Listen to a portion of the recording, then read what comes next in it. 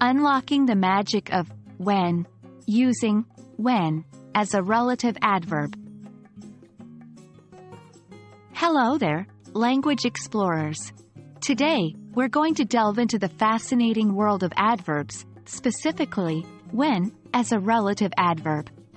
This tiny but powerful word has the capacity to weave connections and provide context in a sentence. Let's decode its usage and understand its function better. First things first, let's establish what when as a relative adverb is. Relative adverbs introduce relative clauses, which provide additional information about the noun in the sentence.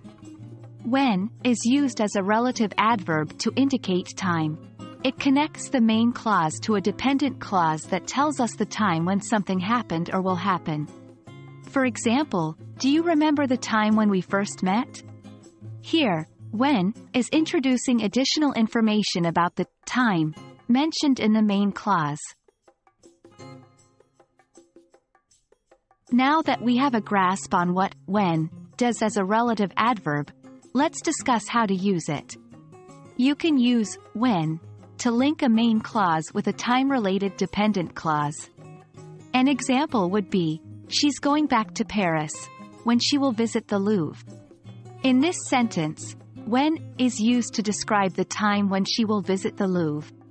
Remember, we don't use when as a relative adverb after words that are not related to time. For instance, in the sentence, I remember the book that I was reading. When would not make sense as it doesn't relate to time.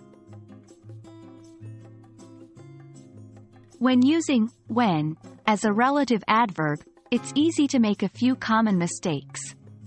One common error is to use when, where is needed. Remember, where is used to talk about places, while when is used to talk about time. For example, she remembers the town where she was born, not, she remembers the town when she was born. Another common mistake is overusing when. While when can often help clarify your sentences, not every sentence about time needs it. For example, in the sentence, I remember the day when isn't necessary. And that's a wrap on when as a relative adverb, a small word with a big impact. We've covered what it is, how to use it, and some common pitfalls to avoid. Remember, practice makes perfect. Keep writing and speaking in English, and soon using when as a relative adverb will become second nature. See you in our next linguistic adventure.